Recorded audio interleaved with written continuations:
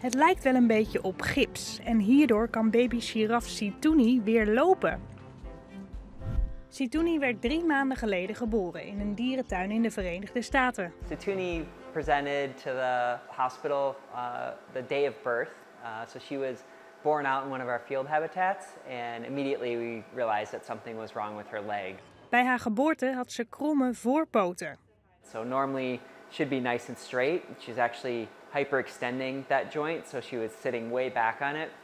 And we knew that if we didn't intervene, that it would get worse and worse, and she wouldn't be able to survive out in the field.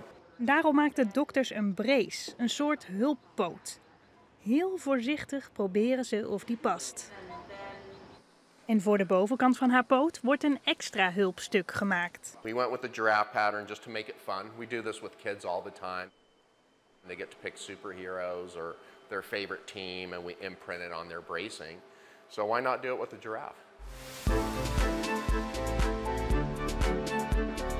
Na bijna 40 dagen oefenen met de hulppoot staan ze nu helemaal recht en wandelt Msituni zelf rond tussen de andere giraffen in de dierentuin.